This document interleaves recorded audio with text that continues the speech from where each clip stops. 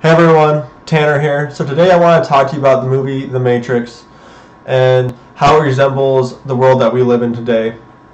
So if you don't know the movie The Matrix, the idea is that we are living in a construct and we're being programmed, or essentially we're living in a program and we are not living the life that we really would be living. We are actually being sucked dry of energy. And the reason why this correlates to our real world is that there's the ruling class, whatever you want to call them, the deep state, the cabal, the elite, secret societies, part of government, that are actually know exactly how our minds work.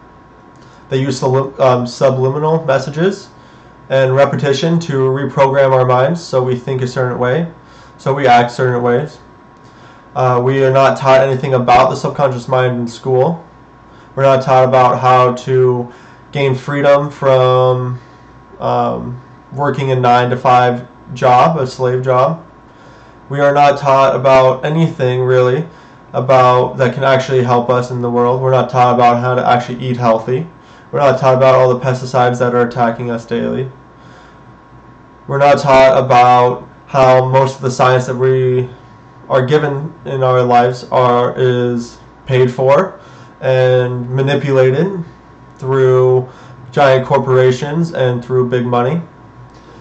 So if you don't understand this, then you're a lot like the people who are living inside the Matrix.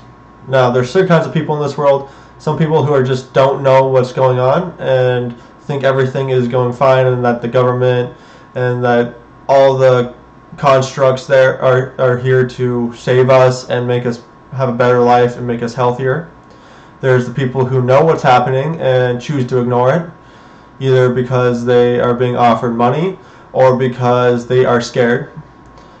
And then there's the people who have woken up and who are being called conspiracy theorists and are being attacked, and they are the ones who truly are trying to wake up the world.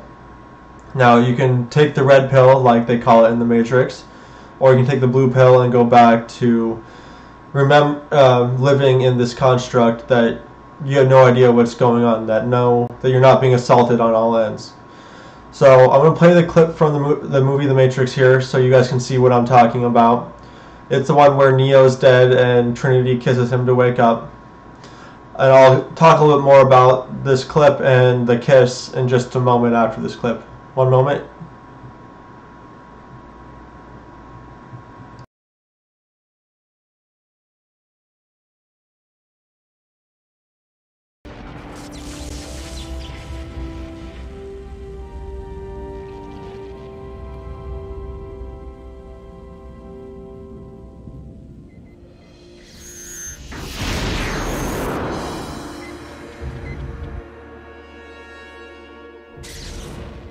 Get up.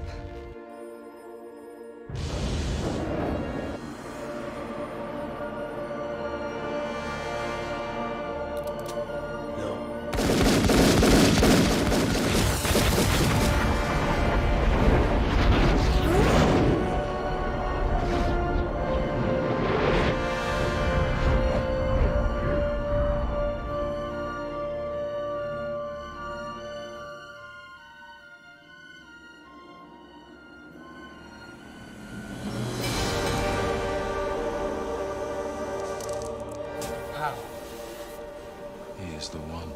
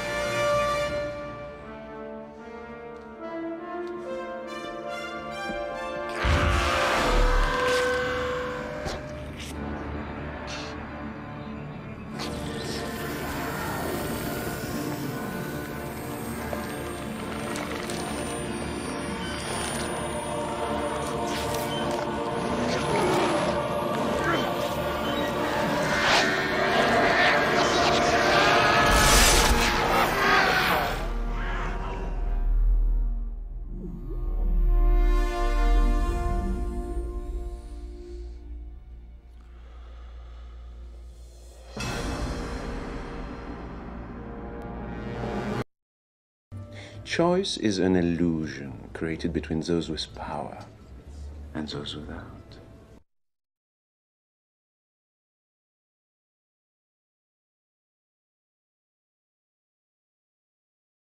Alrighty there. So the second clip there that came out, I didn't necessarily mean to play, but it is a great clip as well, and it kind of explains more what I was talking about. You know, we have so many choices in our life, but really the majority of our choices are choosing between this poisoned food or this toxic food, or this product that has, you know, a harmful chemical in it, or this product that has a harmful chemical in it. I'd say now today there's a lot more healthy alternatives and products that are actually healthier for you, but there's also a lot of ones that are trying to manipulate you and make you think they are healthy when they are actually not. So it's really important to research the ingredients and things that you use or that are in your food or products. Now, that clip I was talking about that I just played for you with where Trinity kisses him.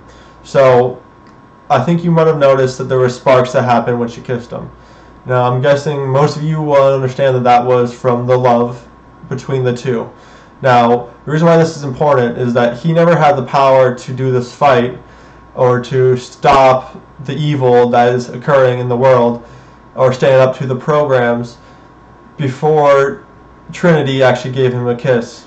Now, you can kind of think of this as a soulmate, you know, giving you the power to stand up to the world. It's a opposite gender kind of love interaction kind of thing where you become stronger because you have someone else you're fighting for and someone else giving you their power as well. I luckily have found this with my wife. Now, right after that, she tells him to stand up, get up. What she's kind of telling him to do is to stand up and fight, you know, the programming, the evil in the world, and use his light to stop it. Right after that, they start shooting bullets at him, and he says no. That's one of the most powerful words you can say in today's day and age, is no. You can, and I like to think of the bullets as the things we were talking about earlier. The toxic food, the programming, the manipulation through media, the negative influences, alcohol, drugs, coffee, cigarettes, all those things. Negative science that doesn't really tell you the truth. Our fake history, our learnings that we learn in school that are actually false and didn't help us at all. Those are all bullets. And once you say no and don't let them affect you anymore, then the programs really can't touch you anymore. Right after he said no, Agent Smith and those agents there are the programs coming at you that have been affecting you your whole life and that have been holding you down your whole life. Once you realize what they are and once you tell them, no, you don't have the power over me anymore, you can actually rise up much easier, and it becomes so simple. You see how he was just dodging their punches and just acting like he didn't even use any energy for that? Is because once you don't give your energy away to the programming and to the negative and the evil in this world, you're able to use that energy to fight.